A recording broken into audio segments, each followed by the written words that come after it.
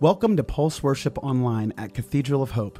Service will begin in about 5 minutes, so take your seats and get ready for a great night of worship.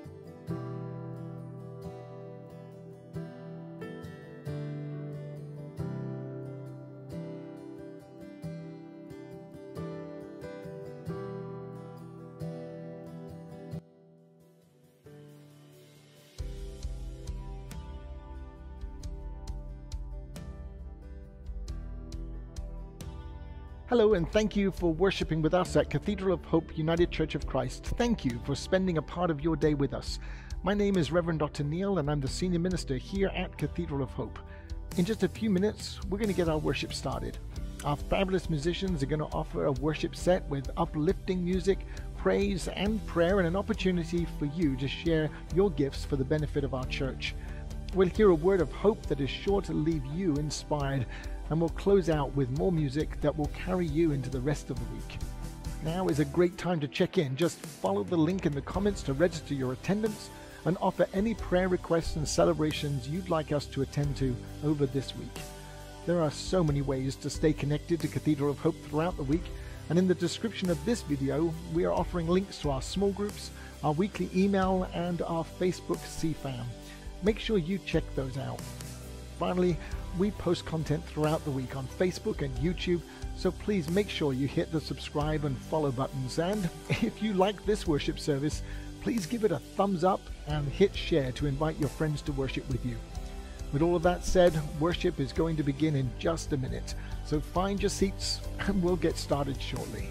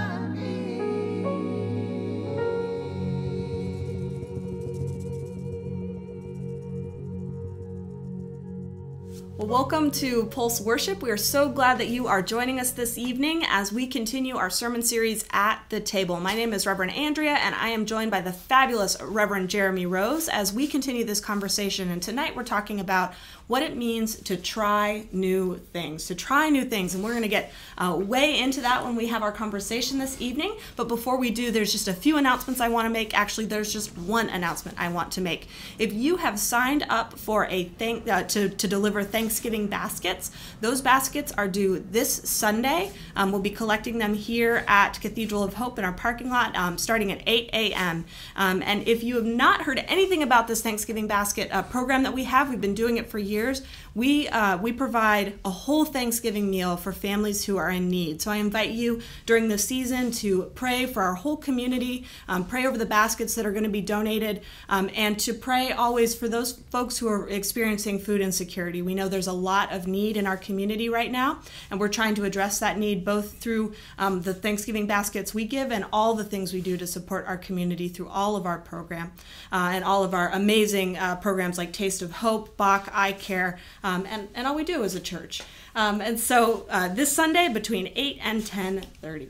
And we want to give you an opportunity to also give back to Cathedral Hope. This is an opportunity to where we praise and worship God through our giving. And you can give in 3 different ways here at Cathedral. While we're worshiping distancing, you can text to give, you can mail in your offering, and you can go on our website into the Realm portal and give a one-time gift or a recurring gift. But as we're distanced, we have so many points to where we need to worship God. And giving is such an opportunity for us to actually do that, to praise and worship Him and to give back part of what He gives us.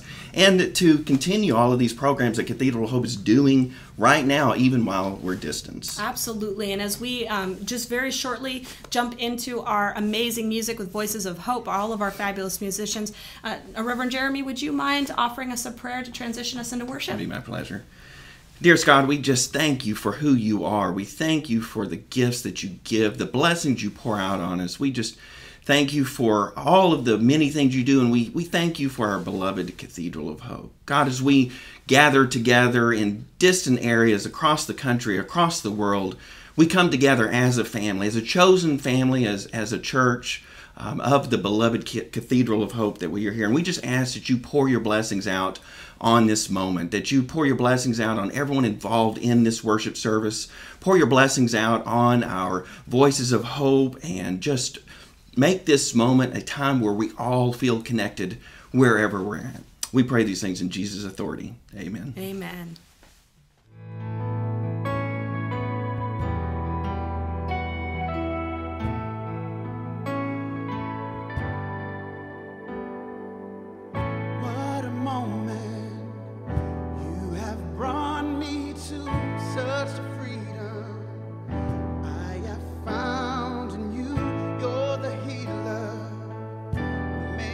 All things new, yeah, yeah, yeah.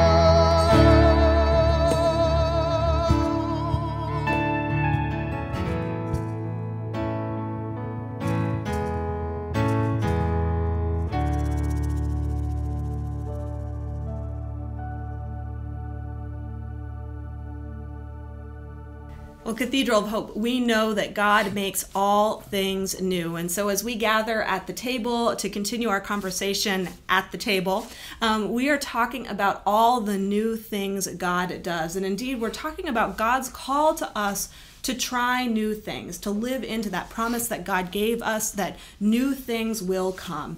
And I think we can look through the scriptures to find that message from God, that new things are coming if only we are willing to embrace them. And indeed, we're trying a new thing today, and I am super excited to have a special guest that we may know. This is the Reverend Jeremy Rose, and you will know him because he is our guide, our muse, our CFAM go-to person. And so I was hoping as we get started on in our conversation, Reverend Jeremy, would you be willing to share just a little bit about who you are? I would. It'd be my pleasure.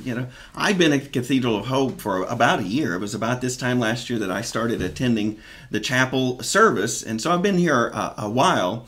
But my background is from the evangelical world. I've been a pastor for many, many years. And I never could buy into that evangelical background. I couldn't buy into that really conservative nature. And God has really taken me over on a journey over the years. And about 3 years ago, it really came to a head. I was just in a conservative church, and there were just a lot of things that were going on that I just really were rebelling against. And I came out with progressive theology. And that changed everything. Southern Baptists aren't into that progressive theology. So at that time, I lost my church. I lost a nonprofit that I was involved in, and really had a whole life change. I was rejected by a lot of my family and didn't know if I would ever be a pastor again. I just didn't know where that would lead me. And I was led to the Cathedral of Hope and was able to have a conversation with Reverend Neil. And at that time, I'd never even heard of the United Church of Christ as a denomination. And he really talked to me about that and took me on this journey. And I am right now in the process of getting my credentials in the United Church of Christ and hope to be a pastor in the United Church of Christ. And that all is set to happen in February or March to get my privilege of call. So it's just been a joy to be here and a joy to experience this community and be a part of the community and really be part of CFAM now that we're at distance and that experience. And it's such a pleasure to be here with you and be able to do this. Absolutely. Well, congratulations on this process that you're on, this journey you're on. And I'm going to call an audible because Jeremy and I had a conversation about how we wanted to frame our conversation today. Of course, all of this is off the cuff, but we're going to try something new. And and thank you for going with me. Your story is profoundly compelling. And I think that many folks in our congregation in many ways would identify with the journey that you've been on. We've come from this evangelical, much more conservative background and experience. Many of our congregants have been in that background. If you feel free to just lift up in the comments where you came from, because it really expresses the diversity of our congregation. And folks have made this shift to try something new, right? And it takes a lot of willpower, a lot of sort of moral fortitude, a sense of self, and a sense of God's love to be able to try on new theological beliefs. And your story, and I want to get into this maybe in a couple parts, your story speaks to not only the journey that you're on and your willingness to open your mind and your heart to try something new, but also the risks, the dangers of it. Would you talk a little bit about, first of all, where you came from and what helped you try on these new beliefs? Yeah, and trying new things is a difficult journey. I mean, there might be points where you do lose things, but that might be the right thing to do in your journey. And I grew up in the conservative church and was called into ministry at a pretty early age, and I joined the Air Force before I wanted to get some college money, right? Yeah. Joined the Air Force to do that, and I have never been a pastor who has taught hate, regardless of what my theology is, right? I've never taught that hate, and when I was in the Air Force, that was the first point where I was involved with an LGBTQ community. I met, and this was back when, it was don't ask, don't tell, right? And I met someone who confided in me he was gay, and I was in this community. They accepted me as a straight man into that community, and I suddenly realized all of the stuff that had been taught from the pulpit was just absolutely wrong. And when I got out of the Air Force, there was a period of time where I wasn't in ministry. I went back to college as an adult to get my degree, but I stayed into what I knew, this conservative theology, but I still couldn't buy into that. I couldn't, buy into women couldn't be pastors, women couldn't teach, and all of this. And I always rebelled against that. And I finally came to a point in my last church where I just couldn't do it anymore. I was a pastor who was counseling, and I was counseling 2 teenage girls who were struggling with sexual identity. Mm-hmm. And God really placed upon me, he's like, this is it. You cannot do this anymore. You trying to do this from inside this evangelical course isn't working. I've got other plans for you. And when I came out with my theology, Andrea, I lost my family. My wife asked for a divorce. I have a daughter who is estranged from me over my theology, and so it totally changed my life. I left my life in Colorado and came here, and I spent about a year not knowing what I was going to do. Mm-hmm. It was trying those new things. It was me saying, I've got to embrace that new theology. I've got to try coming alongside that type of Christianity and seeing where it leads, even if it leads me through some difficult and dark times. But I did find a community. I found the Cathedral of Hope, and I found people who would love and support me and who I could love and support back and go along that journey. And I'm trying new things. One of the biggest things I'm trying is that I've never grown up with liturgy, right? And we're a very liturgical church. So this is something so new for me. And I love it, trying these new things in this new walk of mine. That's amazing. I think, so I heard a number of things I want to pull out of that. The first is which you were very clearly grounded in a sense of conviction. And I think throughout this whole sermon series, we've been talking about exactly that, groundedness and boundaries, and how having a clear sense not only of who we are and what we believe, and our convictions that are brought to us in various different ways, right? Many of our convictions, our morals, our ethics are taught to us at tables just like this.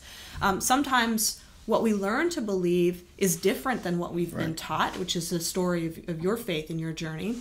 But we also have this clear sense of what God is calling us in our life. And each of us has a call that we are all on a journey to recognize and live into. But what I heard from you is that a lot of your trying on new things came out of relationship. And that you had this sense of God's call for your life, which was different than what your experience around you was telling you. But then you started to meet people who were willing to meet you in the middle and share pieces of themselves. And I can't help but think about my kid Nico. My kid Nico is a profoundly picky eater. So we sit here at the table. This is a daily interaction with him, and so anything we'll make, even if he's had it before and he likes it, it's like his mind turns off and he's ready to build the wall almost immediately. And so he would eat the same thing every day, and it would be an Italian sub from Subway, like on toasted wheat bread, and he would be with nothing on it, just the meat and the cheese, and that's what he would eat every day for the rest of his life, I think, right? Everything else is putrescence. It's the worst for him, right? He hates it. And yesterday, I'll tell you a story. Yesterday, so on Thursdays at his school, they get to eat out. It's an earned privilege for kids who have decided to take leadership roles, and they work for it. So every Thursday, they get to eat out and bring money. And he was filling out his sheet for what he wanted to have for his meal today. And it was pizza. And he ordered 1 slice of meat pizza, pepperoni pizza, and, getting wild, a slice of buffalo chicken pizza. What, Michelle and I were just completely confused. And Michelle said, his friends are getting it. His friends have modeled for him a new thing to try, and he's realized he's liked it. And so all the way from kids up to adulthood, it's about relationship that helps us to take that step into trying new things, which I think is amazing. And so what are the things that we block, right? Because we're not willing to take the next step. It's a challenge. So the other piece I wanted to lift up is this sense of how do you come back from a hard situation when you've tried something and how did you keep going when you lost everything? It was difficult, but it does go back into this trust, right? In this faith and looking for relationships. I'm a big proponent of community and relationships, and there were a lot of little relationships that led me through this time. I was very blessed in the fact that coming back to Texas, I grew up here and I had family here. Yeah. So I had family who was able to nourish me, and bring me back to a healthy point. And, there were a couple of churches that I did visit before being here, but I really have to affirm the fact that just being in the chapel service and then meeting people, in the traditional services, if you will, and spending time with them and being able to share my story, and being able to say that, one of my messages is there's hope for evangelicals, right? There's hope. And it's these conversations. Yeah. I was able to walk out of this because of conversations that I continued to have, and was open to listen to people that thought differently than me, and being able to have those conversations with those people. One of the relationship that really changed me, Richard Foster is an ancient mystic. He's a Quaker, right? You don't run into many Quakers these days, right? And I was very fortunate. He's written many books, and I was able to meet him and walk through some spiritual discipline practices that evangelicals just don't want to deal with, right? Through meditation and journaling and things that I had never experienced. And I developed this deep relationship with him, and he helped me take that step out of that conservative mindset. So, having these conversations is so important, but being able to understand that we're not going to agree on everything, and we don't always need to, but doing it in safety and really listening. Yes. So often we get into these conversations, it's like, I need to make sure I convince this person of what I believe, or they really need to hear everything that I believe. And I don't think that's always what we have to do. I think just being open and asking questions and finding out why that person believes what they believe, or why they're coming from that point is so important. I think, you raise a really important point there. And just to reflect back, your own life story is a testament to somebody walking with you and bringing you along. And what I've seen you do is, over the last year, and really over the last 6 months, 9 months when we've been in pandemic, is shift. And that in many ways, you now are one of the people in our community that works with folks to bring them along and take the next step, whether it's in their personal spiritual life as they're trying to make this shift from their past conservative thoughts, views, beliefs, when they're on a journey. I know mental health is a really important piece for you as you navigate and walk with people as they try on new ways of living life, and new ways of accepting God into their life. And I think that's profound. You're one of our small group leaders, which we're really grateful for your leadership in that, where you ask these questions and bring people in. And if you're looking for a small group to do exactly this work, to walk with people, cathedralofhope.com/small groups is a great opportunity for you to get connected. And one of the rules of our small groups, and we talked about this, I know Reverend Neil and I talked about this when we preached a couple weeks ago, is our small groups at Cathedral of Hope, we always ask people to use this as an opportunity to try on new things. Just like you're going to the store and trying on a new outfit. You may not like what you try on. It may not fit. It may not look good, right? And I know that I like to go shop with people because I can put it on and someone can say, like, that's not the look for you, right? And that's what our small groups are able to do, right? Or just the opposite of that. You go to the store and you say, I don't know. I would never wear that. And someone says, you look fabulous.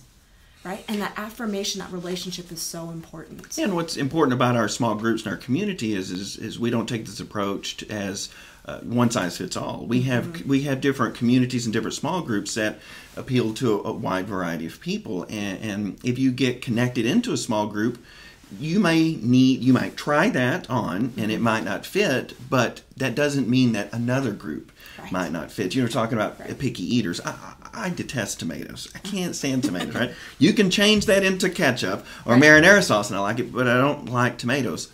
But every 2 or 3 years, I'll try a new tomato. I'll try a tomato. Yeah. Have my taste buds change. Has the tomatoes changed? Is it from a different place? Yeah. So I don't discount and say, I'll never like tomatoes. And that's the same thing. Just because we try something, it doesn't work out immediately, doesn't mean that it might not work out at a different time or season in our life, or we don't have a new place that you can maybe try that same thing in a different environment. And that's the beauty of our community and our small groups. Absolutely. It's all about cultivation. It's all about growth. And I think that that's what we try to do here, honor here, that experience at Cathedral of Hope, is to recognize we're all on this spiritual journey. And we're not on a spiritual journey alone. We're all in it together. And so I know our time is about up as we want to continue our worship together. And I want to thank you, Reverend Jeremy, for spending this time with me and having this conversation. Thank you very much. As we close out, would you mind again closing us in prayer? It'd be my pleasure. Most High, the time that we are able to spend together as a community and as a church is just a tremendous blessing. And we all know that during this time of distancing and quarantine, it looks different. But looking different doesn't make it not as correct as us being together.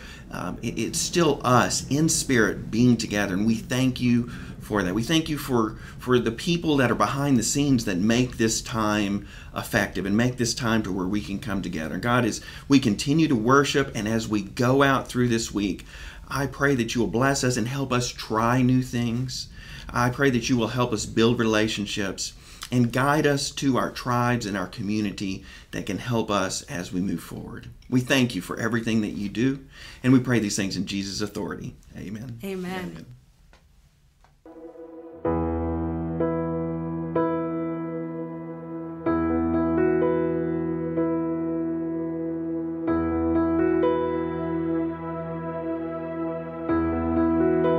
The Lord is my shepherd.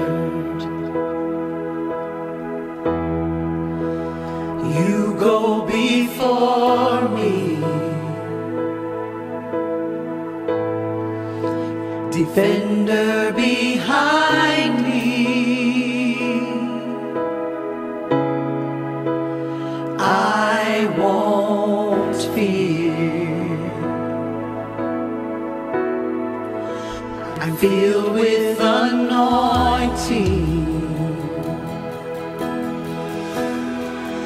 My cup's overflowing.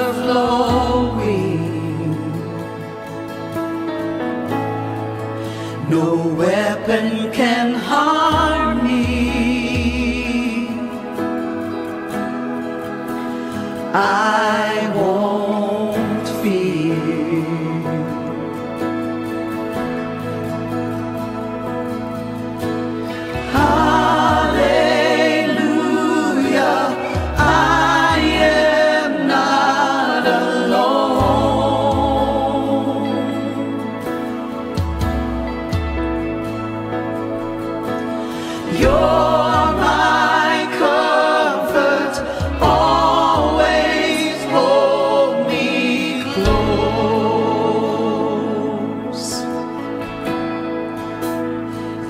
Always guide me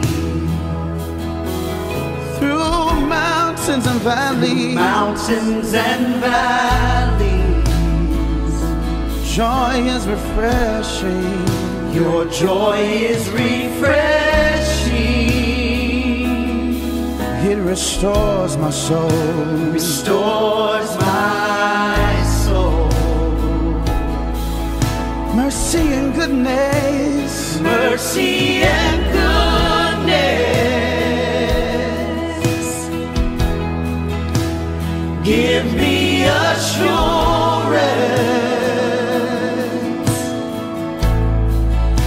that I'll see your glory. See your glory face to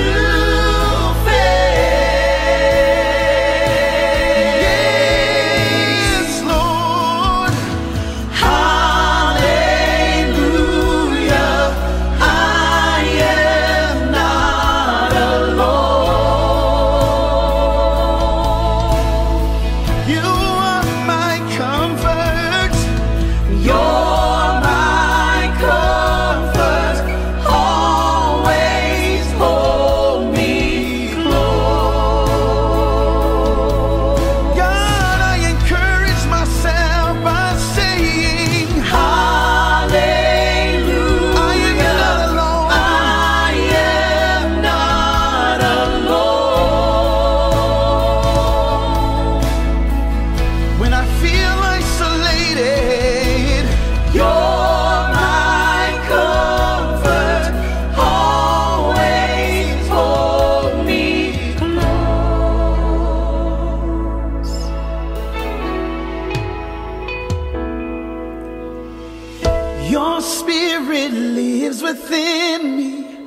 so I will walk in your peace.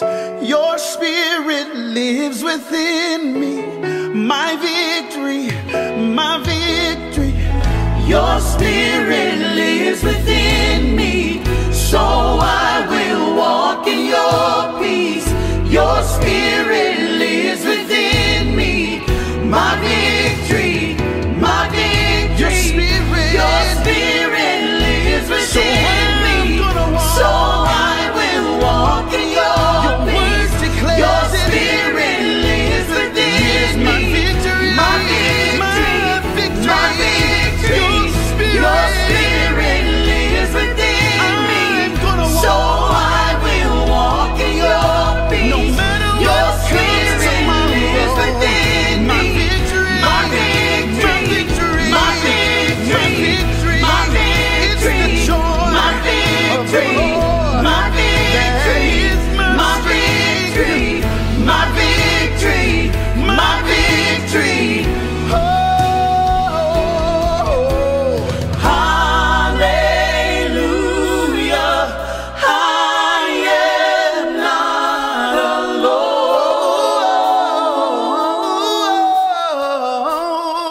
You're my comfort.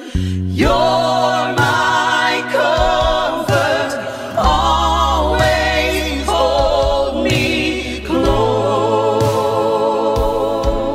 Wherever you are, sing hallelujah. Hallelujah. I am not alone. Your word declares, so I believe. You're my comfort. Always hold me close.